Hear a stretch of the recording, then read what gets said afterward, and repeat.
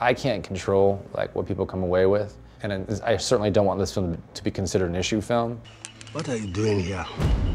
But if for just 1 2-hour moment of their life, Now, what are they calling you? they feel this connection with a kid who was otherwise just a sort of bit of concrete detail in a news article, but it's someone real and flesh and blood and someone that sort of sticks with them in their memory, then I've sort of succeeded in showing how interconnected and small the world really is and how sort of universal our desires are in life.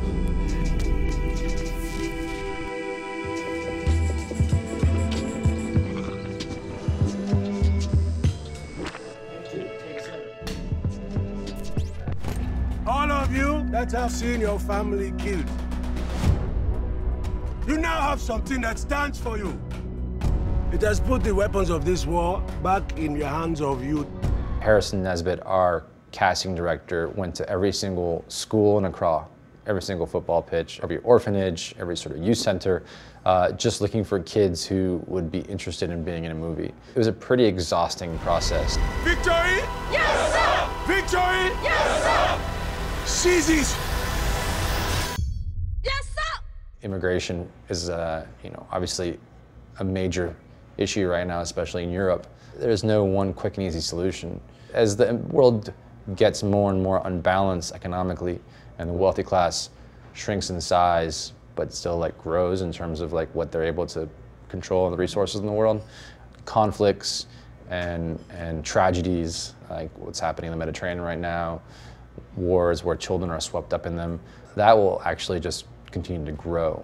And I think if anything, the film sort of hopefully puts a light on that and contextualizes it, makes it understandable, so it's not just some far-off thing, but we get a sense that like these are issues that actually do affect us and aren't just something that are just on the other side of the planet that we don't have to worry about. I will always protect you because you are my son. And a son always protects a father. You know, they were actually, they didn't socialize that much on set.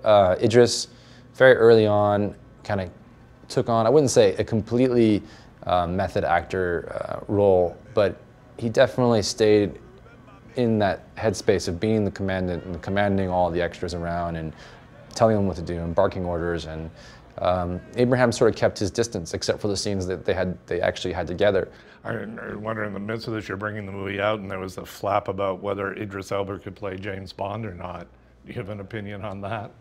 I believe that guy could pretty much do anything. I mean, for lack of better words, I mean, James Bond is the sort of quintessential panty dropper, and so is Idris, so I'm not sure if I'm allowed to say that, but they're both pretty charismatic guys, so why not?